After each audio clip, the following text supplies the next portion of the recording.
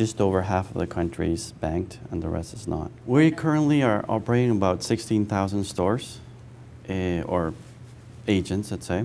Of those, about 6,200 are bank correspondents. We are reaching roughly about 2.5 million end users at the moment, and growing approximately about 2,500 stores per month. Studies by AC Nielsen stipulate that a Colombian visits on average 1.4 times a day a store of these. And that's why we're integrating those kind of stores into a system like this. Average spending per visit, according to Nielsen, is about $1.40. So, and a study done by Radar Group in Colombia, about 60% of the population live on a day-to-day wage. Being able to pay in the store next to them, it's equivalent of not them paying transport fees and buses and so forth to go and pay in a bank branch or something. That it's equivalent to what they're going to be paying in their bill payment. So that's helping a lot. We'll be coming out with deposits and withdrawals at the end of this month. And we do everything through the mobile.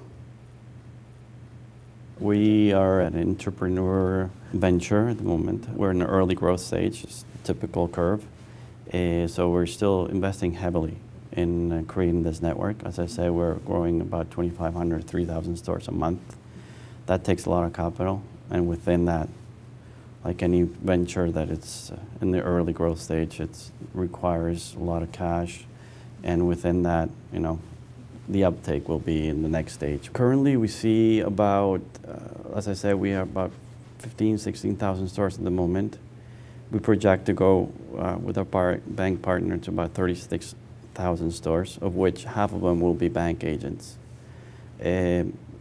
That will be towards the end of next year, 2012. We envision the way things are going, we'll be profitable by August of next year.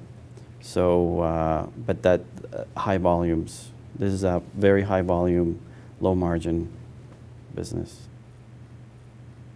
Mobile banking, and to a certain extent, has been going on in Colombia for the last 3 or 4 years, but transactional ways within the network, within their bank, is the early first stage. I see that it has a great potential for people, reduction of costs and their living standard. So these pilots going on, there's 2 banks working on this, our ally and another bank, with their electronic accounts, as we call in Colombia, which are really mobile accounts. It's just taking off. There's not that many. It's about currently about 600,000 public figures that's shown by the 2 banks. So it's still growing, not much usage. It's just the beginning of the curve really right now.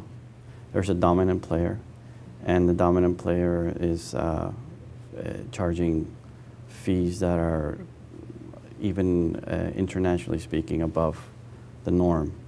So those are issues that the banking entities are discussing with the telco regulators, that if we want to promote this, the telcos that are not part of the business, but they are the gateway to do this, will have to bring down their cost substantially.